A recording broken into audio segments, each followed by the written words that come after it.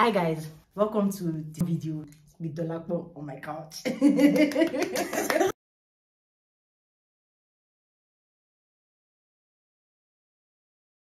If you enjoyed our last video, please let us know, and I hope you enjoyed this one as well. But don't get used to it. Dolapo is just here for holiday. If you want me to come, just pay. How much is flight? How much is money it? visa? And you won't pay for it. The earth is the Lord's and the fullness thereof. How much is flight? She's going to come here back. Today we are testing how Nigerian we are. Question 1. Why will you have kids? 1, to pass the remote and bring your slippers from the room. Definitely. don't read the rest of you. You don't read the other ones. The answer is you too.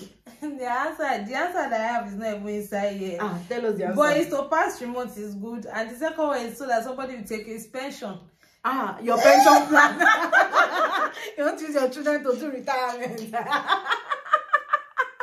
Why else do we have children in Nigeria? They do it for you. Yes. There's a proverb in Yoruba that is a very ridiculous proverb that I don't like. It says, "Tokite badagba, omo omo re lo mu." Yeah.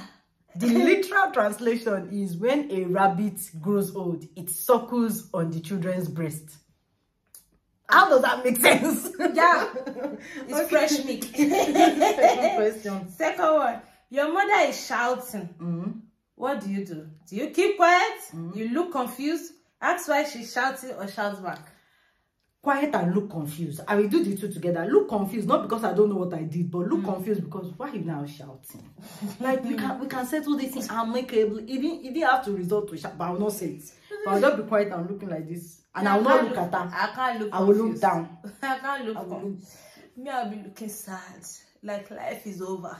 That's the only way she'll be satisfied. Because we have to give them that satisfaction. Even when we know that. Even though we know we are guilty of what they are shouting about here. You see, when you hear anything that sounds like a gunshot, don't even read the option to me. Have you heard the song? AKA gunshots. It can only run. When you hear Aja Gbemira. I have disappeared. I don't even see. If I like, I should be going with Dolapo. We will meet at home. I don't care. Don't what? Is it drop everything you are doing and run? Question.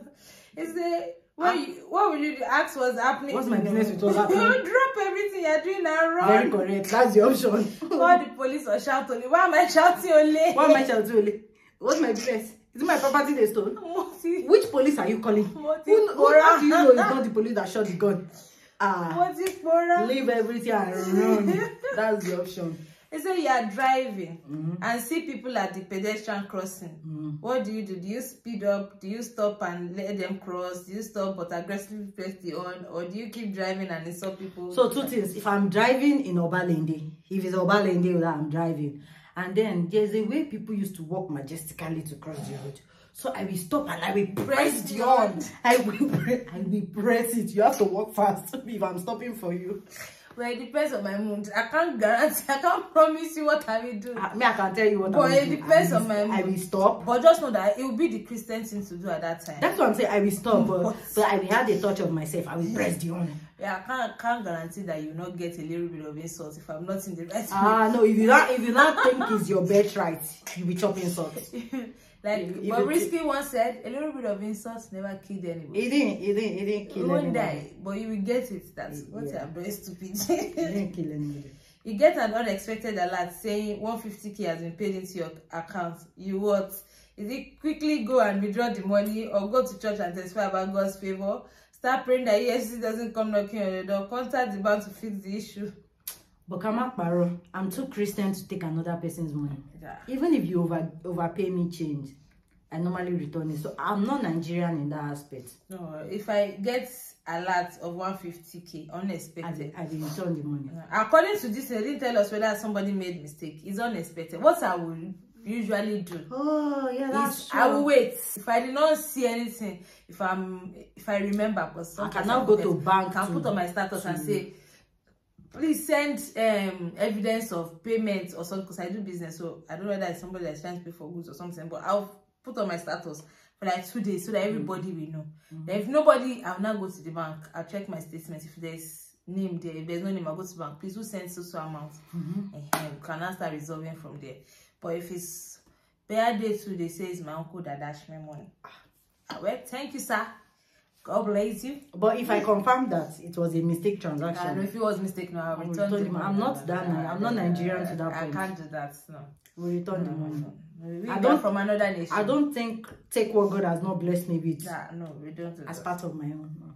They say, what will you eat today? Is this a joke? Rice, probably. Rice of course. Rice of course. Rice again. Beet rice. Is there any other food? How are you not eating rice? Hey, good. You will not eat rice? You will not eat it as rice, you eat it as swallow. You will eat rice.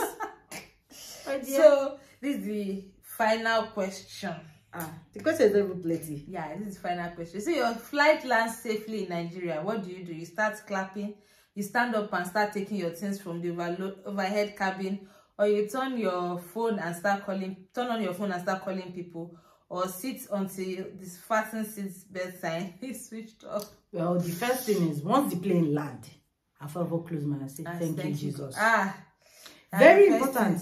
There is no small journey. The Bible says we go and we come back because the Lord sustains us. So if He ever lands under my breath, I'll say, thank you, Jesus. Then I will now wait, because I know that there's something that used to rush.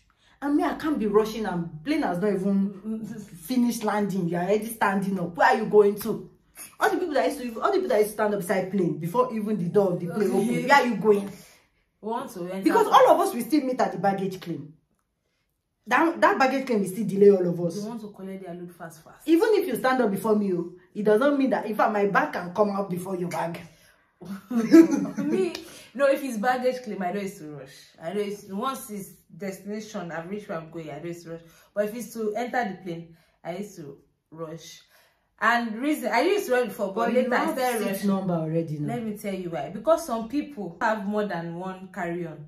Maybe they are priority members or something. So when they will now take up all the space, you now be looking. They can say you can put your bag somewhere, and you may need something from the bag. So I always try to enter early so that my bag is on that. I try to enter early too. So when I get it, I don't mind sitting down and waiting for everybody to fill up the plane. When it's time to enter, I try to even be like the first 5 people that enters the plane. If it's to enter, I do that one so that I can. But if it's to come down, I used to be among the last people to come down. All of you rush. My loads, all of you rush. Because what's the point of rushing now? Let's say maybe my phone or my AirPod or something just drops off. Except if I'm having a connecting flight, we had the time. Oh, if I'm having a connecting flight, small, it's not as long. Yeah, we do that. Other than that, I don't think we are very Nigerian.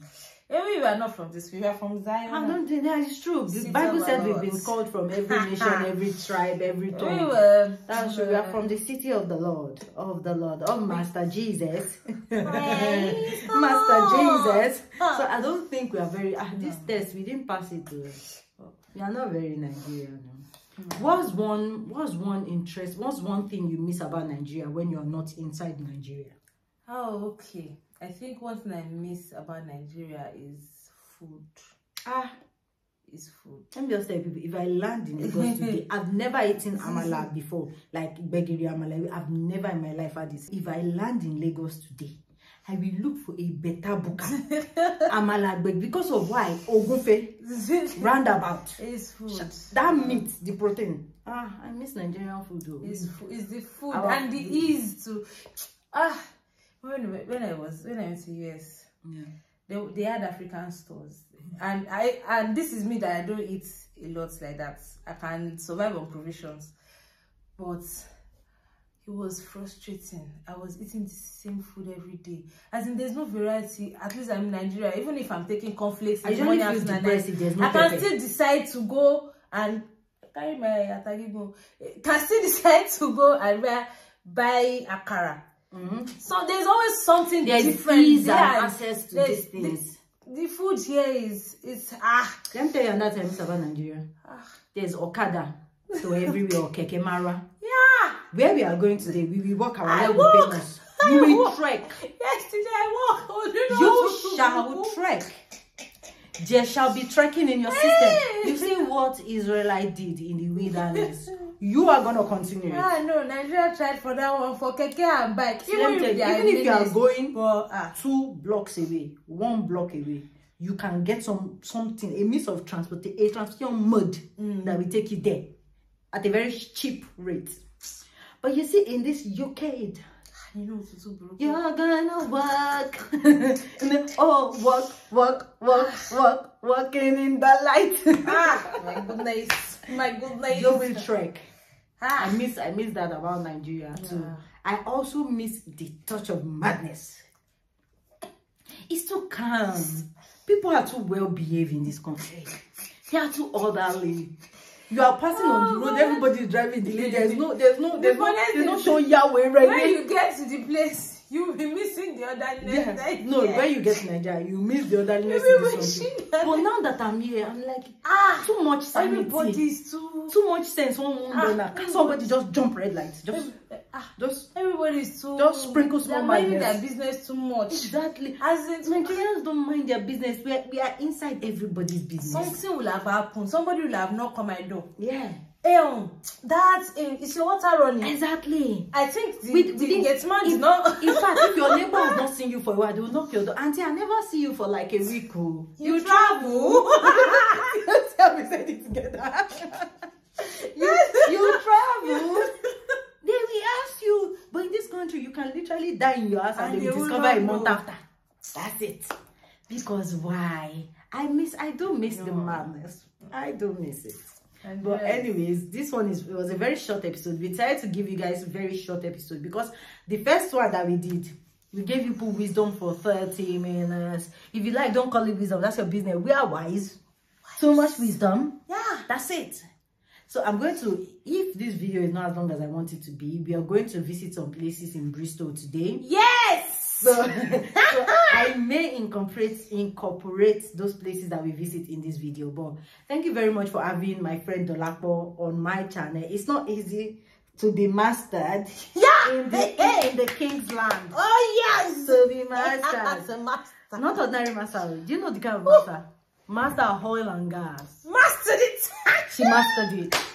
If it easy, do it. I pay me, I don't have sunshade, but if it easy, do it. Thank you. We end here. Drop mic. Drop it.